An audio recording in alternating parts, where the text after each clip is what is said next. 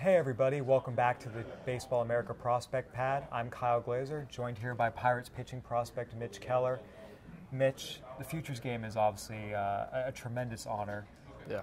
When you found out that you'd been selected, who was the first person you called to tell? I called my dad first, and it was just a huge honor to be told that I was coming here, and I was overwhelmed with excitement just because it's something I was working for. I wanted to come last year, didn't get the opportunity, and then just to be able to come this year is awesome. You said you were working for it. I mean, was that like your stated goal beginning of the year, get to the Futures game? Not really a stated goal. I just kind of knew about it, and I've watched it in previous years too, so it's always something you dream of coming to.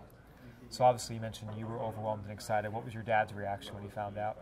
He was kind of speechless at first, and then his next thought was, when is it and where and we're coming out, so that was cool. Yeah, so who's all here? You brought your whole family out? My dad, my brother, and my cousin Adam are here to visit, so I mean, that's cool.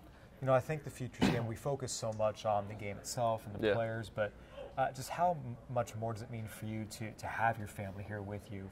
This is kind of a pinnacle-ish type of moment. Yeah, I mean, it's awesome to have their support and just to be able to see them and look up into the stands and they get to experience this moment with me. It's awesome. So in a game like this, the Futures game, you only get one inning. Everyone kind of wants to blow it out. Is the mindset more, hey, I'm just going to stick, fastball, curveball, and go with my bread and butter, or do you want to show all three pitches? Yeah, I mean, I definitely want to show all three pitches and see how they match up against everybody. And just like you said, it's an opportunity to show what you can do, so why not use everything out there? Absolutely. In terms of your curveball, that in a lot of ways, you're known for your fastball. Your curveball's always been another pitch that's really well regarded. How has that developed? Because, again, you're now AA, AAA. It's not just about throwing hard. You have to have the secondaries. How has that pitch, developed for you into the season? It's been a really good pitch for me my whole career, honestly. Some days you have it better than others. So it's really just been this year's trying to have it every day and be more consistent with it and throw quality pitches with it instead of just get me over pitches. So just using it as a quality pitch. So there's a lot of really talented players here. Who are some of the guys you're kind of interested to see, to face, to meet? Anyone in particular really jump out for you? I've heard a lot about Hunter Green's fastball. I want to kind of see that, and then there's just a lot of guys that can swing it. So I'm excited to watch that and take it all in.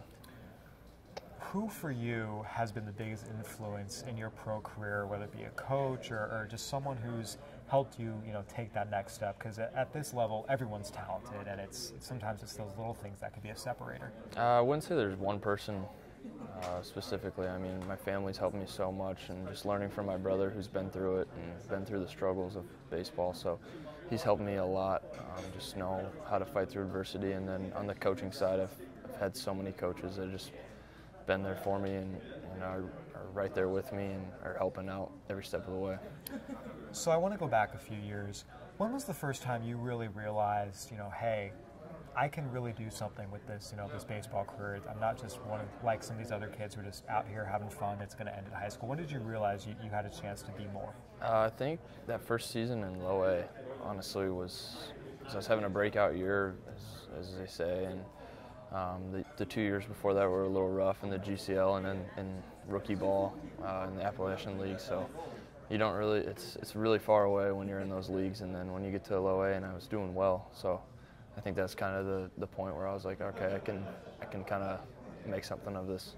You mentioned, rookie ball and even low A, it can feel light years away from the majors. Now you're in AAA.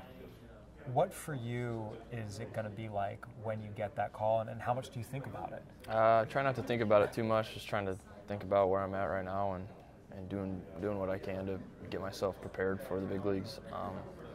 But I mean, I'm going to be overwhelmed with excitement when I do get that call, so it's going to be the best feeling in the world.